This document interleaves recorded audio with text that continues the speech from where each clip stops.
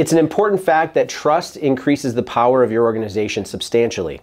In fact, Harvard Business Review states that organizations that have high levels of trust have 106% more energy and 50% more productivity.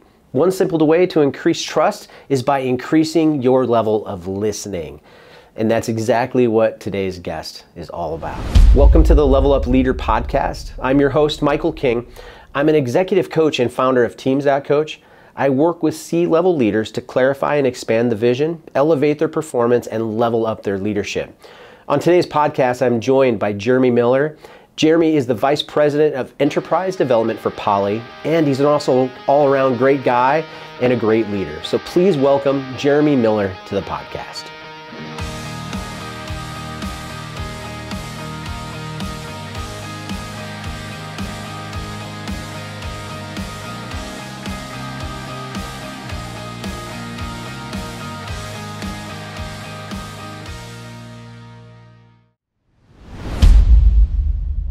Today, I'm super pumped for you to meet this leader. His name is Jeremy Miller. He is the Vice President of Enterprise Development for a company by the name of Poly. So he's going to share a little bit about that. He has some military experience with the Marine Corps. He's got 23 years in sales, small business owner for 15 years. He's got some amazing kids. It sounds like he's the 21, 19, 17, and 15. So somewhere you got pretty busy starting to replicate. So that's amazing. But man, thank you so much for joining today. So tell us a little bit more about you. What makes you tick?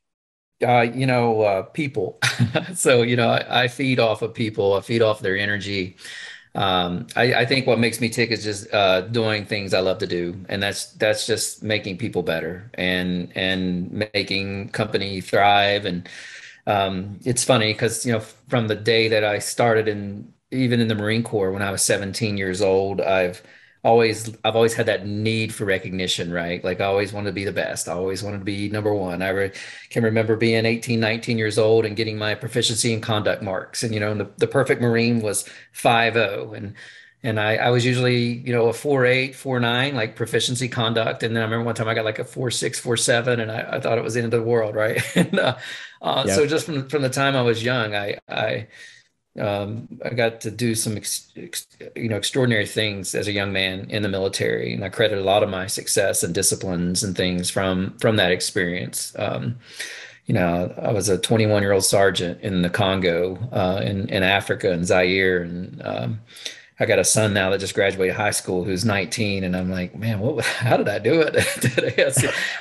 I was like, wow, I see where I was at 19, and I see where he's at, and I think some of it's just a little bit of upbringing difference, right? I grew up in West Virginia, it's where I live, and I grew up in a coal miner's home, and mom and dad, they didn't have much, but they always provided, and they always made sure that I never wanted for anything, but I always wanted more. But I never had to really want for anything, but I always knew there was something more to have, and maybe it's just possession type stuff, but I was always driven by some of that. So yeah, so it is good. And I got in the car business after the Marine Corps and started out selling cars and worked my way to finance and sales manager, and then general sales manager, and worked up to general manager position. I was up in the northern West Virginia, Pittsburgh market, and just really excelled at it. And what it boiled down, I was just good with people. I was always honest, and I always say, like, sometimes delivering bad news or telling a customer, sorry, you can't buy a car because your credit's bad, or I can't get to that payment on that car. That it was always just kind of hurt inside a little bit, delivering that news to people, which I believe was just a real way of just being empathetic, right? Because wanting them to have something that like you can't control. And and then after, it was funny, I actually got, the car guys will laugh at this, because I actually took a credit application. This is back when you used to have to handwrite things, right? Back, 20 years ago.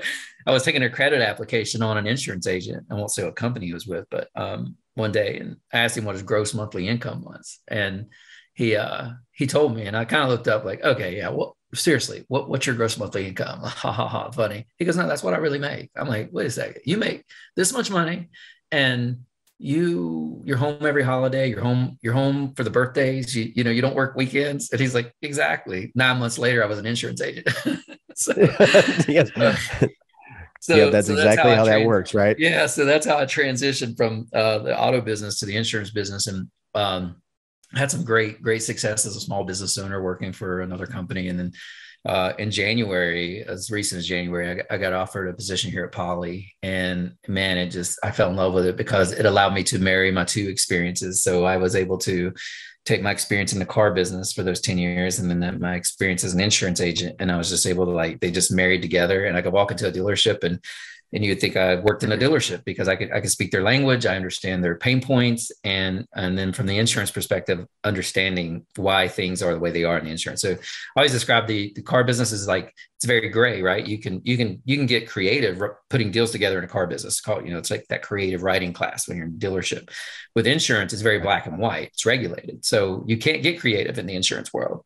So when the two of them collide, it's great to have people with both experiences to understand, okay, I know what you're thinking. I know you want to pay the premium out of the car deal gross so that this car can go down the road, but the Department of Insurance really doesn't want you to do that. we can't do that. So anyway, so that's me in a nutshell, man, in a couple of minutes. But it's been a great journey. You talk about my kids. I mean, they're fantastic, and I've just been very blessed to have a very supportive family. As a matter of fact, we'll probably be fishing on Greenbrier River here in West Virginia this weekend for Labor Day. So I love it. Yeah, 2 daughters, 2 sons, and I can't complain at all about it. So.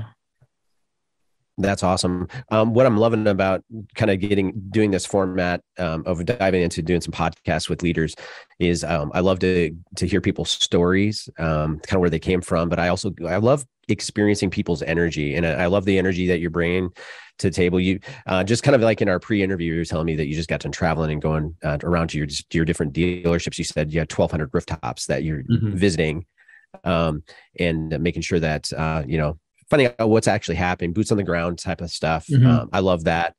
There was a season where I went, and so while I started off doing leadership through ministry, and when I went back to school to get my master's, I actually ended up being a finance manager for a while at an auto dealership. So I remember when I actually started to transition out of, I started to turn the blinker on with my GM to let him know, like, hey, I just want to let you know, like, one of my personal goals was as soon as I'm making this amount of money in my coaching business, I'm bowing out of the finance business of working at the car dealership. And I remember I gave him maybe about a 4-month notice to let him know, like, hey, just want to let you know, come November 15th, I am done. I just want to let you know, like, I'm done. And the finance managers at that specific dealership, they were making so much money that he did not believe me. He was like, you're not going to quit this job. You're not going to leave, but my why was, yeah, exactly. It's like, no, but my why was strong enough. What he didn't know is that every single dime that I'd made from working in the car industry, I'd actually put into my company.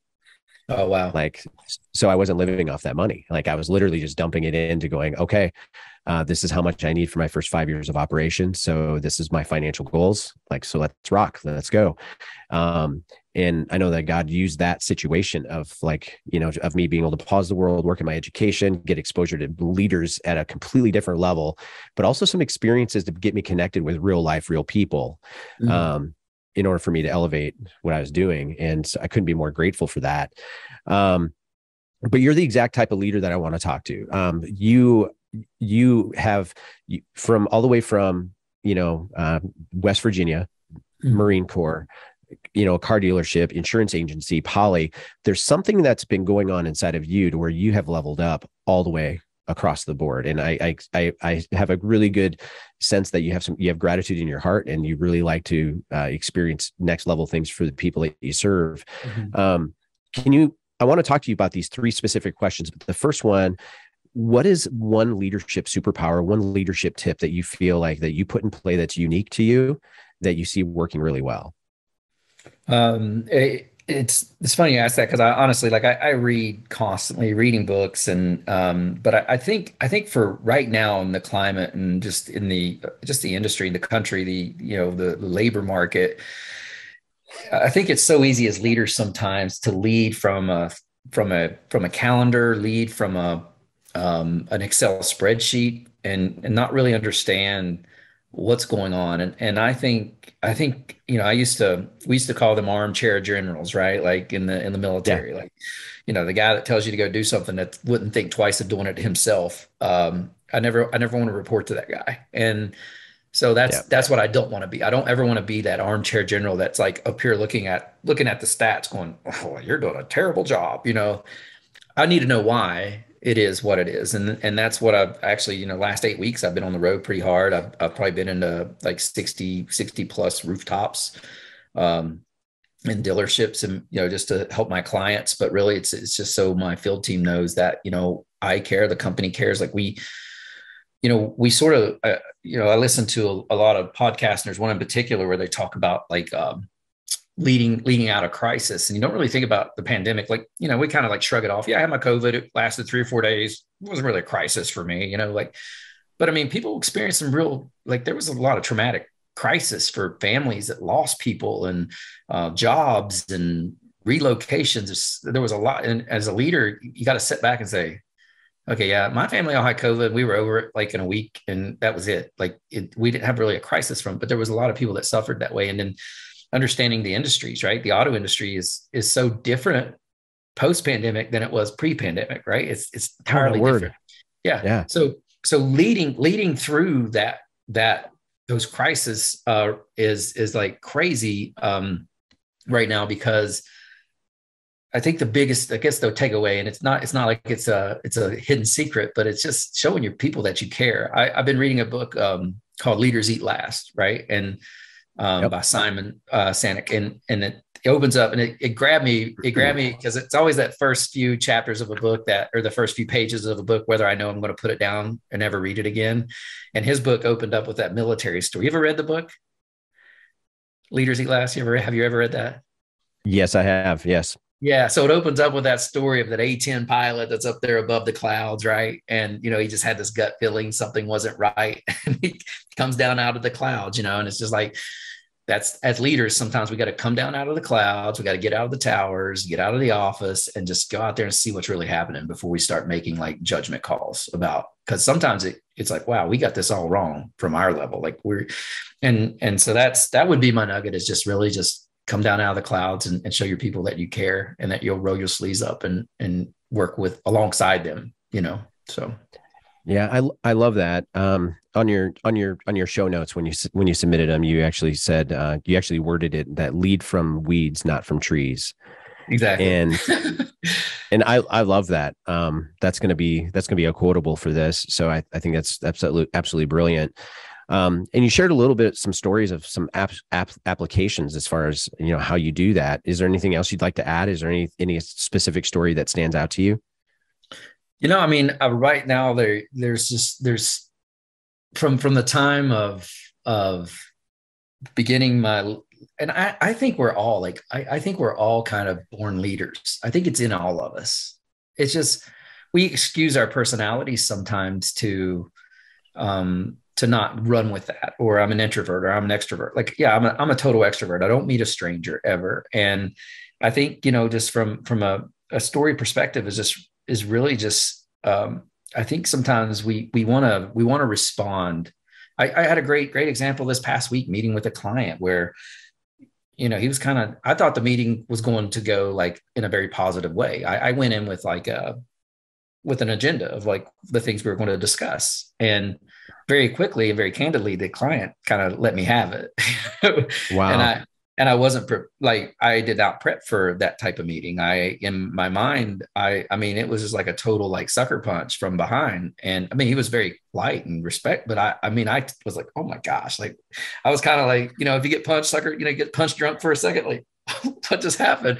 And, and it's so true. And I think my response to that, I just had to be very honest and open with him in that moment. I think being seasoned, because the first thing you want to do is get defensive, right? And Yeah. you want to get defensive and say, no, you could do this better. And I had to look at the client and say, I could machine gun some responses right now that probably would sound really well. Like that you would probably be satisfied with the responses, but I don't know that they're the responses that warrant your concerns. So give me a week to get back with you on your concerns. And he's like, I appreciate that.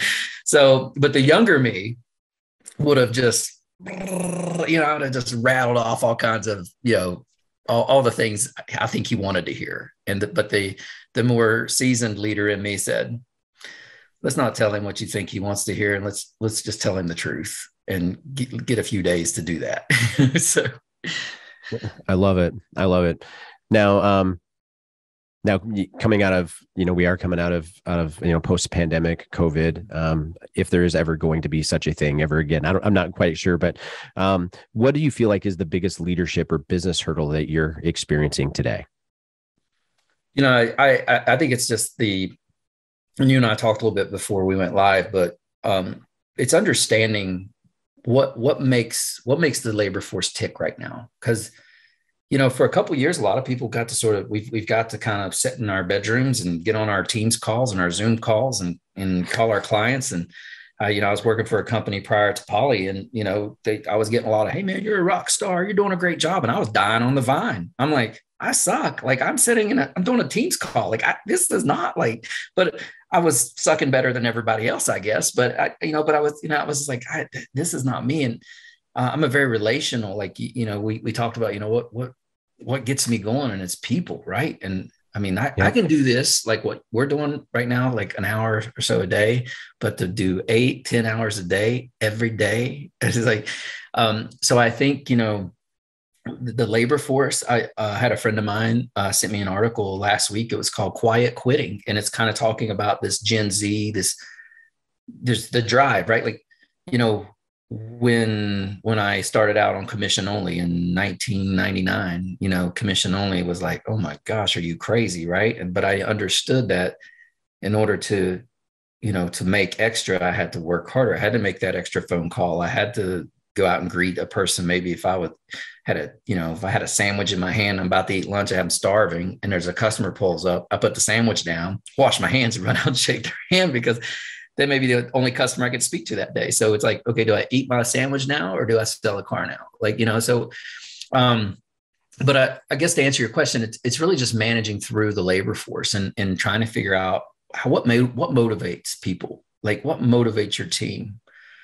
It may be giving them every other Friday off if they hit certain goals, or, we have to be open to that, because I come from a culture of, if you don't work 68 hours a week, you didn't work, I don't think it has to be that way. I think if you can do that work in 30 hours a week, and it's great and you're performing well, I'm cool with that.